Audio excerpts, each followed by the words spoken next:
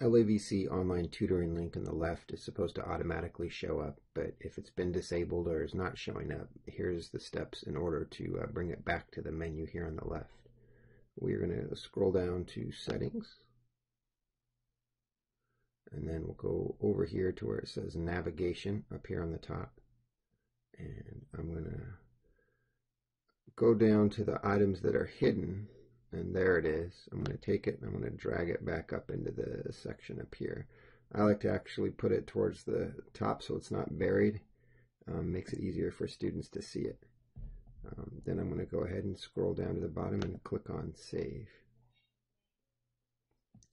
Now from the home screen here, we now have the link to LAVC Online Tutoring. And when we click on that, it will link us out to the different subjects that we can, where students can receive their tutoring. Hope this helps.